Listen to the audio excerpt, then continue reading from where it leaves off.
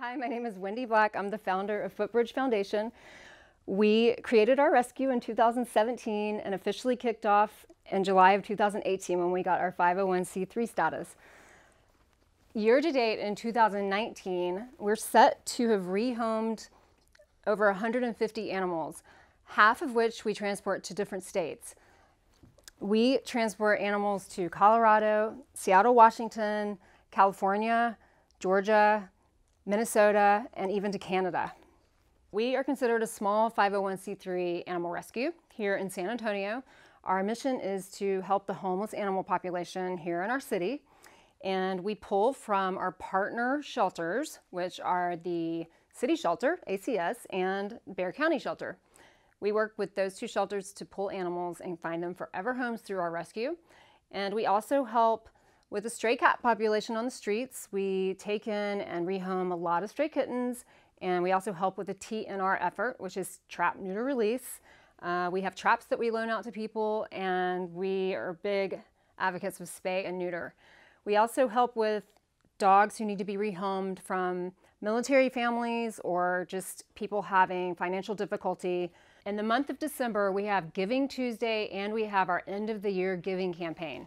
The month of December is very important for our rescue. We raise 2/3 of our operating budget in the month of December. The much needed funds that we raise this holiday season will go to take care of animals like Sushi.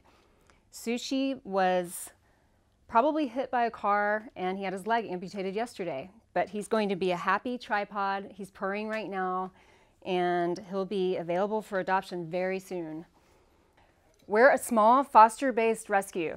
We depend on our awesome foster families to take in cats and dogs and hang on to them and make them healthy until we find their forever homes.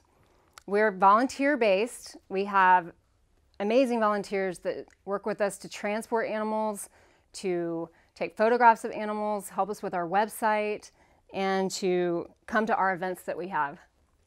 So this is Squishy. Squishy was rescued from underneath a house here in San Antonio, and she was the only puppy under the house, and her back leg was wrapped in insulation strapping, so she was stuck underneath the house. And she was about 7 days old.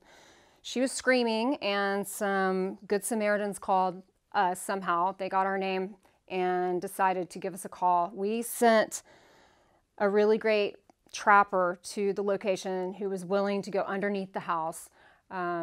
A team of girls, Tracy Bell and Terry Montes, are not afraid to go under houses. They crawled under there and rescued Squishy. Squishy was about a quarter of the size that she is now. She was taken into a specialized foster home that we have. A wonderful couple, Aaron McCafferty and Matt Takara, who have an incubator so that Squishy was able to have supplemental oxygen and receive top-notch care while we got her healthy and stabilized.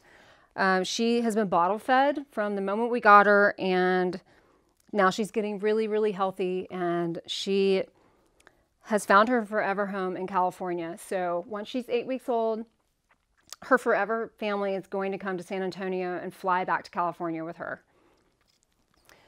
Your end of the year contributions are so important to us. It is what gets us into 2020 when we have emergency cases such as amputations and broken bones.